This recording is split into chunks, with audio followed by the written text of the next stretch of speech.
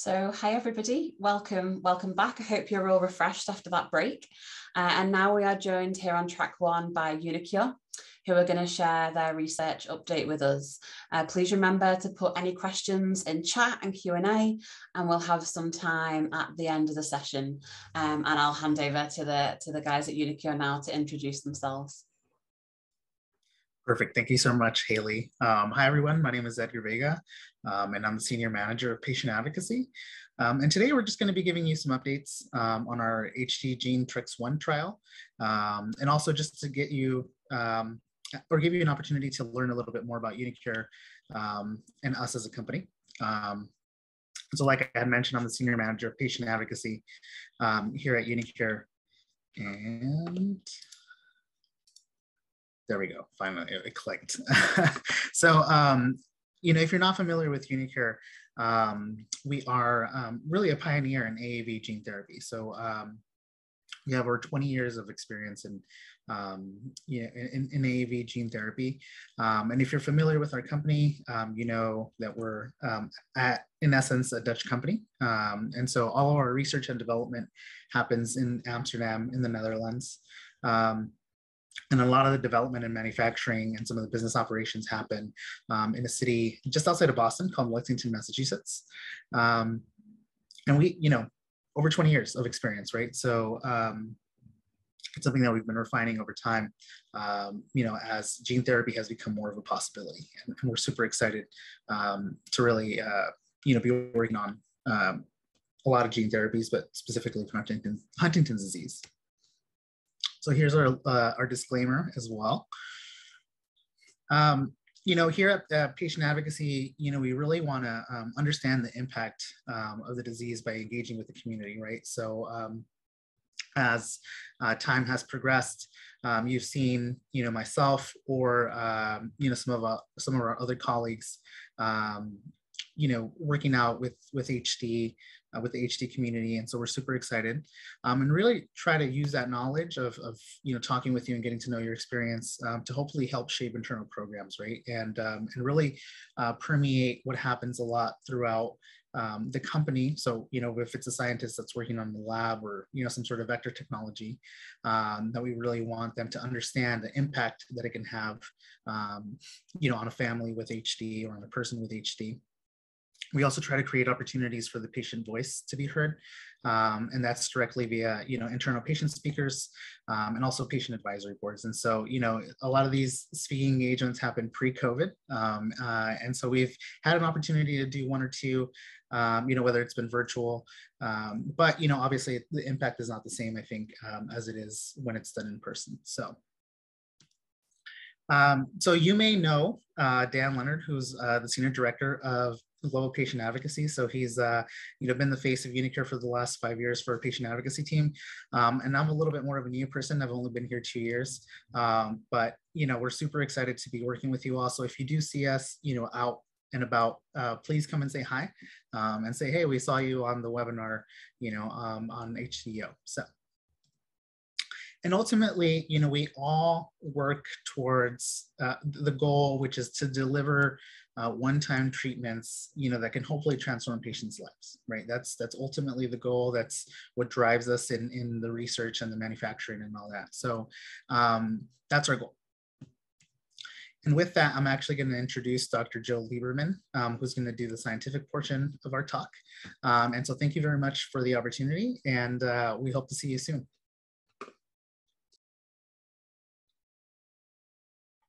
Hi, thank you, Edgar, for that introduction. As you said, my name is Joe Liberman, and I am an Associate Director of Medical Affairs here at uniQure. I'm really excited to be able to share our work on the HD Gene Trix-1 clinical trial. For those diseases where there is a genetic link, gene therapy represents a very promising therapeutic approach. Gene therapy is defined as a technique that uses genetic material to treat or prevent diseases. First, we must figure out how to get the treatment to where it needs to go. Now, viruses already do exactly that. They find specific cells and inject their genetic material. So what our scientists have done is to modify a viral capsid so that it delivers our gene therapy, our therapeutic genetic material, instead of the usual viral DNA. The viral capsid can be compared to a box that might be delivered to your door.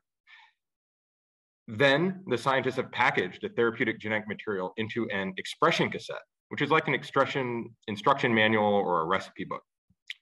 Once the patient receives the package, then the patient has the instruction so that the patient's own body can continually produce the therapeutic molecule encoded in the DNA expression cassette.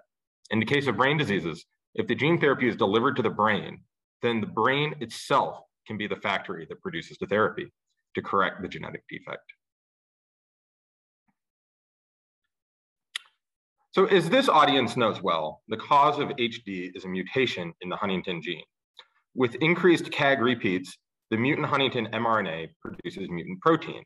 This leads to clumping of proteins and degeneration of neurons across the brain. This degeneration is particularly concentrated in certain areas of the brain, which in turn is associated with the symptoms of the disease. For HD, uniQure is developing an investigational gene therapy approach to reduce or knock down the amount of mutant Huntington protein. uniQure's gene therapy approach aims to reduce the amount of HTT mRNA, which is intended to reduce the amount of toxic HTT protein, aggregation, and neurodegeneration. The gene therapy is based on a box called AAV5. The instructions, which are for an artificial microRNA against HTT, also known as miHTT. And this kind of overall gene therapy has been given the company name of AMT-130. Now, it's important to note that AMT-130 is investigational and has not been proven to be safe or effective and is not approved by any regulatory authority.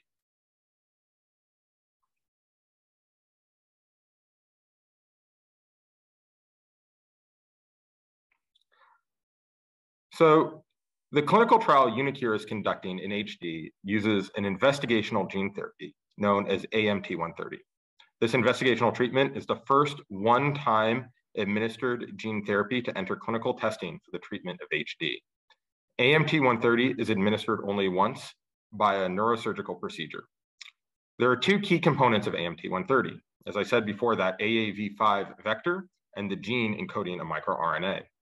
The vector acts as a delivery system and is based on a non-disease-causing adeno-associated virus that has been changed to carry and deliver a gene encoding microRNA that will recognize, bind, and non-selectively lower the human Huntington protein. MicroRNA are small pieces of genetic material that can prevent production of a given protein. In this case, to non-selectively lower human mutant Huntington means the production of both the disease-causing mutant Huntington, MHTT, and the normal Huntington protein, HTT, could be decreased.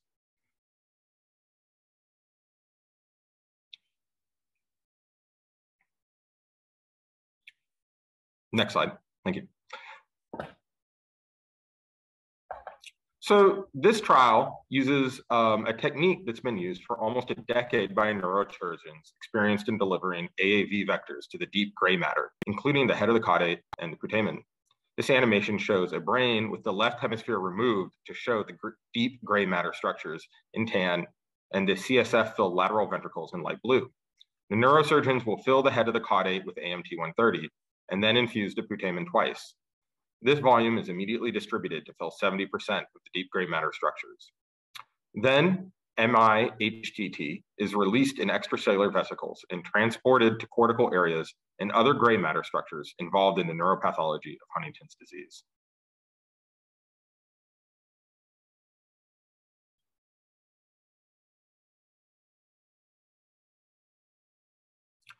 So we are calling this first gene therapy study HD Gene Tricks 1. The objective of this phase 1/2 clinical trial are to assess the safety, tolerability, and efficacy of AMT-130 in patients with HD using a dose-escalating, randomized, and double-blinded control design. The inclusion criteria include, but are not limited to, patients with a definitive clinical diagnosis of early manifest stage 1 HD, genotype of 40 CAG repeats or greater in the Huntington gene, between the ages of 25 to 65 years old. There are several clinical sites open and recruiting in the United States.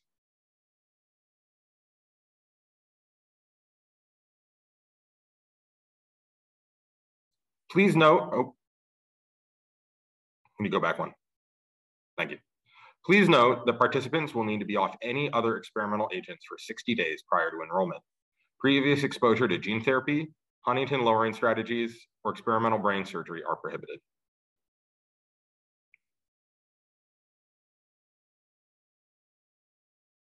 So I'd like to reiterate that AMT-130 is administered only once in this study.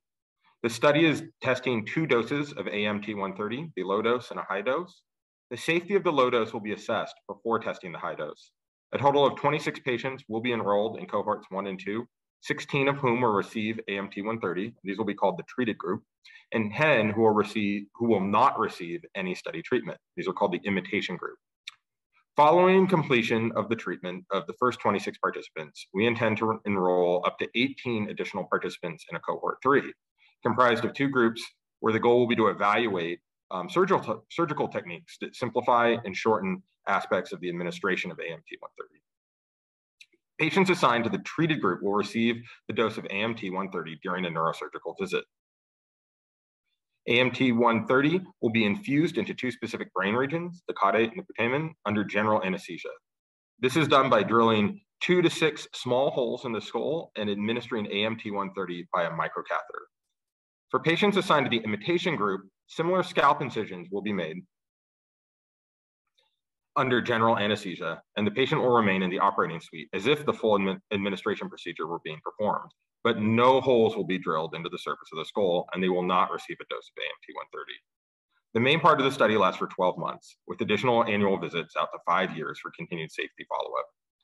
Procedures will include clinic visits, assessments of physical and neurological health, a neurosurgical procedure, lumbar punctures, brain scans, and samples from bodily fluids. The study is double-blinded, meaning neither the patient nor the investigator or clinical staff will know if the patient is in the treated group or the imitation group. Participants who are randomized into the imitation group may be eligible for treatment with AMT-130 in a crossover group after completing the month 12 blinded follow-up visit, provided that the Independent Safety Monitoring Board permits a crossover study based on the benefits and risks of the treatments as noted at that time, and 2, that the patient still meets all study entry criteria, including volumetric MRIs.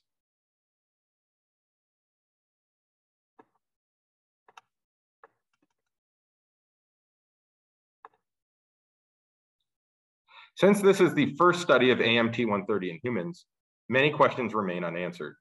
We're not sure how long the effects will last or what the long-term effects of AMT-130 are.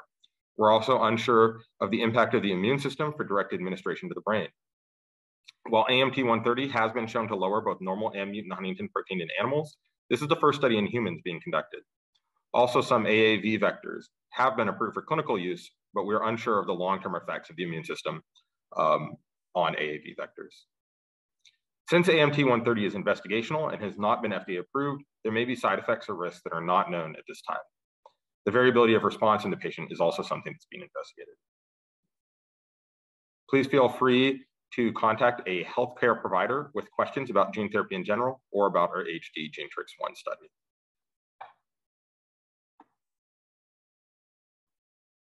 So 2021 was an exciting year for AMT-130. In April 2021, uniQure announced completion of enrollment in the first cohort of the phase 1/2 clinical trial of AMT-130 for the treatment of Huntington's disease. Enrollment of the second dose cohort in HD GeneTrix-1 is underway. We're also adding a third cohort to examine the possibility of administering AMT-130 in a different way to enhance the efficiency of the procedure. uniQure has also announced plans to initiate a second clinical study of AMT-130 in Europe in the first half of 2022. This is called HD GeneTrix-2. We are so grateful to all of our investigators, our collaborators, and especially all the patients and their family and friends. Everyone has poured their hearts and souls into this study so that we can all better understand the effect of AMT-130 on Huntington's disease.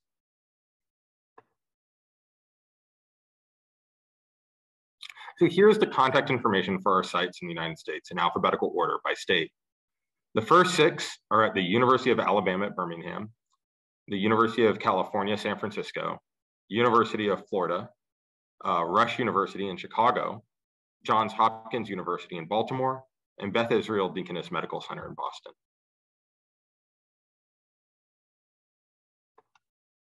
Our next 5 sites are the University of Michigan, Ohio State University, Vanderbilt University, as well as the University of Texas at Houston, Virginia Commonwealth University, and the University of Washington Medical Center. If you are someone that you know might be interested in participating in our study in the United States, please do reach out to our clinical trial sites. And for the most up-to-date information on trial sites, please visit hdtrialfinder.org, clinicaltrials.gov, or write to us directly at amt130_clinical_trials@uniQure.com. We look forward to hearing from you. Thank you very much.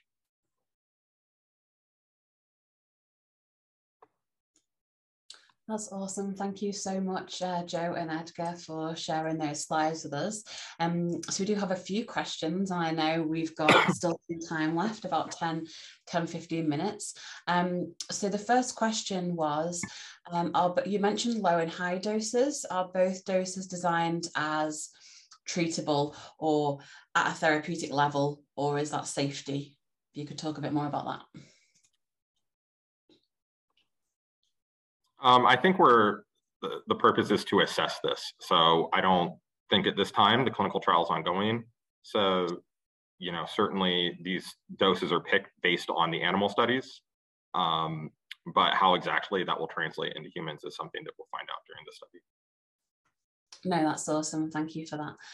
And then I had another question around, I know you mentioned about the number of patients in the US and Europe, and obviously it's still a small number because it's still quite early stages. If you can, could you tell us a bit more about, maybe not the exact timelines, but you know, how we see this going? We've done some education recently with HDYO community around, you know, going into the different phases of clinical trials. So maybe if you could just talk about like what's to come in the future if safety and etc. is all going well. Yeah, I mean, so after the last patient is enrolled in the cohort, it takes 12 months. I mean, that's the duration of the first part before we'll see anything. And then the trial will continue for a full 5 years to assess the long-term impacts. But after those first 12 months is when patients will be considered for crossover if they were in the imitation group. So that will be the blinded portion, will be the first 12 months. So I think that might give you some idea about the timelines of this trial. And as I said, the second cohort enrollment is ongoing, and then we have a third cohort in the United States. And the European trial started this year. So I hope that gives you some sense of it. And I would point out the European trial is not a blinded trial. So all patients in that trial will be receiving AMT-130. So that is a difference between the two. That's good to know. That's really interesting. So in the European trial then, is there no one receiving placebo then? That's what you're saying. Okay. Yeah, and then it's also important to highlight, I think, you know, periodically the Data Safety Monitoring Board, you know, meets, right? And there'll be a couple of patients that enroll, you know, get treated. They'll meet to assess safety, right? Because a phase 1, you know, trial, phase 2 trial is to assess safety and dosing. And then that also, you know, just make sure that the trial, you know, continues to advance, and that's been happening, you know, very consistently over 2021. So, you know, and our hope is that for 2022 that continues as well. So, no, yeah, that's great. Thank you for that, Garen. Yeah, these are independent experts for people who are not familiar with clinical trial practice. Independent experts who are able to evaluate the unblinded data. So they can see who received AMT-130 and who is in the imitation group, and they can evaluate if there are any concerning safety signals. So that way, as patients are dosed. So for example, before we could move from the low dose cohort to the high dose cohort, they did have to, you know, sign off that it would be, in their estimation, still believed to be safe to do so. So. No, that's great. Thank you very much for that. And just on that point, I know this isn't a specific question to uniQure, but I guess the HD community maybe weren't as aware of what the independent data safety monitoring committees were before obviously recent news in the rest of the HD space. I know this session is specifically on uniQure, but I guess some people will have more awareness of what those groups are now. Could you just maybe tell us a bit more about, does each clinical trial have this group, and are they made up of like independent scientists or doctors, or if you can maybe share some insight into that? I mean, I think you described it really well. They're a committee of independent medical doctors who are experts in the field, and they can evaluate. They are qualified to make these evaluations. So, it has been interesting with the last 2 years of COVID as well. I feel like large amounts of the United States and the world have become more familiar with clinical trials and some of the lingo around it. So that's also been very interesting to watch. So yeah, with the HD community as well, specifically with the number of trials ongoing, I think there's been a lot of learning. But this is a very important part of all clinical trials, and they, they're really responsible for making sure that it's conducted safely.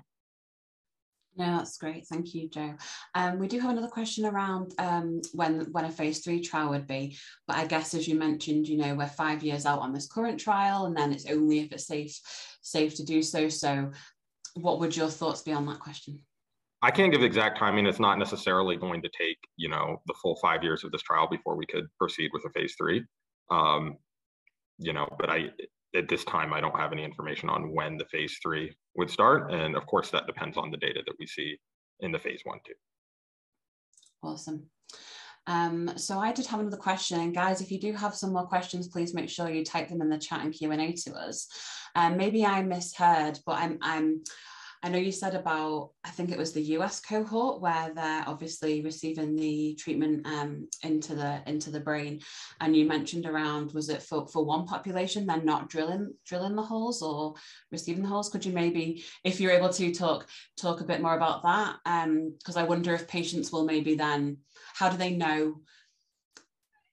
Would they be able to tell which cohort they were in maybe? Well, so yeah, thank you for that. So the imitation group is the group that will not be receiving AMT-130.